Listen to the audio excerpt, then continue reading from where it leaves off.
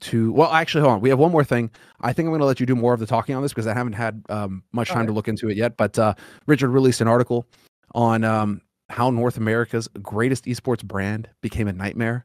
I'll give you 2 chances to guess who it is. Okay, yeah, you're trying. Thorin, Evil Geniuses, Living Evil. Richard has put together a beautiful article on the topic. Basically, people will know that the saga goes like this. Because EG was obviously quite bad in CSGO for like 3 years now, obviously everyone pointed out over and over and over again, wow, they're not good. We'd all heard the stories. BC and Cirque made loads of money. Then there was that whole thing with Kassad was going to join because they were trying to recruit new people. Not only did he not join, but this all began when they just disrespect that person called GamerDoc, who's the senior director of performance at EG, just openly insulted Kassad and revealed some shit he'd said in an interview. So all of us decided, you know what, fuck this org. So we started looking into it. And then there was a whole thing that happened in League of Legends, where also it turned out last year in League of Legends, like the org had fucked around with how a young player in their team and mistreated him in a way that actually potentially medically damaged him. So basically, everyone was on the trail of EG stuff, but most people probably thought it ends with the League of Legends story of that guy getting wrecked, etc. No, because what essentially what I found when I dug into that story was that was just the worst incident. Well, the real problem in EG is the structure of the people at the top of the org.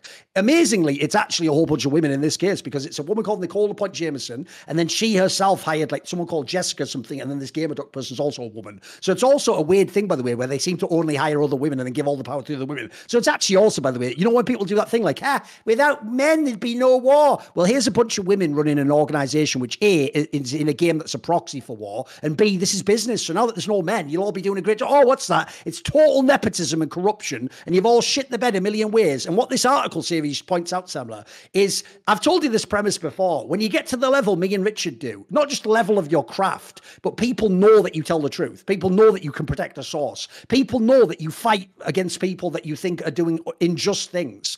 Dude, people come to you. At that point in time, you aren't the journalist on the beat. You're like searching for a story. What's going on here? It's more like you're like a fucking like Knights Templar character, and someone comes to you like, hey, I'm being assaulted. Like, you have to help me. And then you're like, right, this will not stand. Like, we have to go out there and, you know, deliver justice, the king's justice or whatever. So basically what happened was I got sent, holy fuck, like the motherload of EG stuff, mate. I got a guy who sent me so much stuff, and then some other sources came along as well. But the problem was, it wasn't my type of story. Like, I'm not in the investigative journalism world. I did the other one, partly because fuck them because of the Kassad thing, and also because in League of Legends, no one had gotten to the bottom of that story, and I decided, right, if no one else is going to do it, I've heard some mad sus things, so I'll do it. I'll be the one that fucking gets the pickaxe and starts digging, right? But in this case, I know Richard's available, so this is one of those stories I forward to Richard, and the amount of info was incredible. Like, mate, all I'll tell you, the reason why this article's fire and it's part 1 is because there was so much info, and it wasn't just like hearsay, like, and then I said, this dude, I won't say what medium, but they had like the fucking group messages of the people in question, what they were saying and what they were doing. Oh, it was amazing. This doc, I remember reading it and just being like, mate,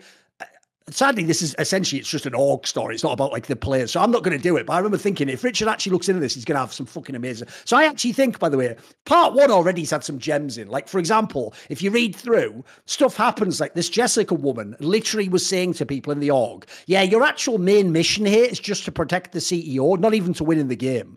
And then also, here's a detail if you haven't noticed, guys. When you read Richard's article, part 1, it's only part 1, guys. In part 1, he numbers the sources that are telling him stuff. Dude, at one point, he's up to source number 6.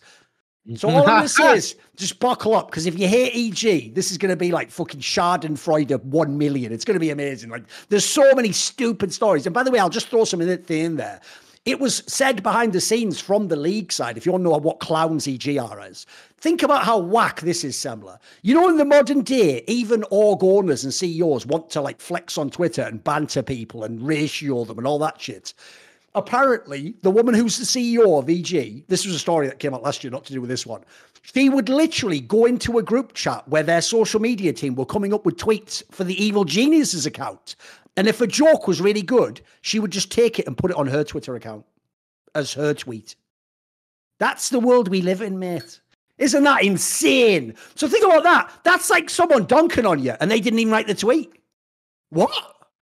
It's mental, innit? is so mental. So just if you've been following this story, Richard's got it all, but he's just drip feeding you right now. He's going to keep giving you another article, and that's so good, so good. I'm loving it. It's mainly worth reading for comedic purposes, by the way, just to see how fucked up the org is and all the crazy shit they're doing, all the ego. It's not like the match fixing story. It's not like some massive thing that's going to change the world. But I thought it was very interesting reading those. So it'll just blow your mind that like a giant org with all those millions of dollars can run this way. You'll think it's mega amateurish, but it is. It just is, mate. It just is, and to me, this just speaks of what the future holds. Oh, it does, yeah. This is all we can expect down the line, lads. This is all. Oh, and by the way, I'll tell you this right now, Sam. We're going to have more and more of these situations crop up. This is even the lesson, sadly, from this as well. I'll tell you that it's a dark conclusion, but you have to take it. The lesson from this is this, Semmler. Everyone should hire female CEOs because you just don't get the same level of critique when you do the same thing wrong. Reginald from TSM, mate. You'd think he was like the devil, the way they treat him in League of Legends now. This woman can do worse things. She can ruin a player's life, potentially. Never get the same abuse. Never have the same people calling her out by name. In fact, you might not know this, but in League of Legends, it was even worse, dude. The conclusion they came to as a way to put the genie back in the bottle was that, yeah, it was kind of bad at EG, but it was mainly a systemic issue just in esports anyway. That's the conclusion they get. Because if they didn't, Semmler, they would have to focus on who did the crime, who did this to this person. And in this case, it was just a woman, unfortunately. And even worse than that, she was the one who checked a lot of boxes that people want checked. So as a result, the one thing they couldn't in their brains allow is that she was in some way responsible. So sadly, in a way, Semmler, this is actually sort of like what's going to come in esports. What will happen is they'll hire people who are from protected classes to be, by the way, this already happens in politics, guys, to be the person who fumbles and does the thing wrong or delivers the bad news, but you won't be allowed to critique them because when you do, they'll go, oh, you're always critiquing women, or something, and that'll be the shield forever. So this will sadly be the way it goes. But luckily, as long as there's Richard Lewis and people like that there, at least we'll get some funny stories. We'll get some of the bullshit will come out. Listen, at this point, dude, it is just a matter of sitting back, tipping a cold one back and enjoying the show. Because there's going to be so many more of these, and not just in esports, but everywhere. This is just going to be the new trend of how things go. So, but okay. Read it if you get a chance. Obviously, the link is going to be below down in the description. And I'm sure if you're watching this, you're probably following. Although maybe not. I don't know. If I read Reddit, it seems like every Richard fan has stopped listening to this show. So, fair enough. Maybe you aren't going to miss it, but you are following Richard to begin with, so you're in the good. All right. Do you reckon? I think it's a good time to get into some questions. By subscribing on Discord, there is an active Discord channel for Last Free Nation. There's loads of people commenting all the time. But if you want that extra little step of notoriety, you can support us directly there by subscribing. And that goes directly towards Last Free Nation. That goes directly towards supporting the show. And you also get to ask a question each week for Revenge by the Numbers. Now, Revenge by the Numbers right now isn't happening on a week-to-week basis. But obviously the questions gather up. If you have a question, throw it in there, and we will answer it when we get into the next show. See more cool, funny, interesting clips based on topics from my content? Well, subscribe to this channel then, or, be a pleb and don't.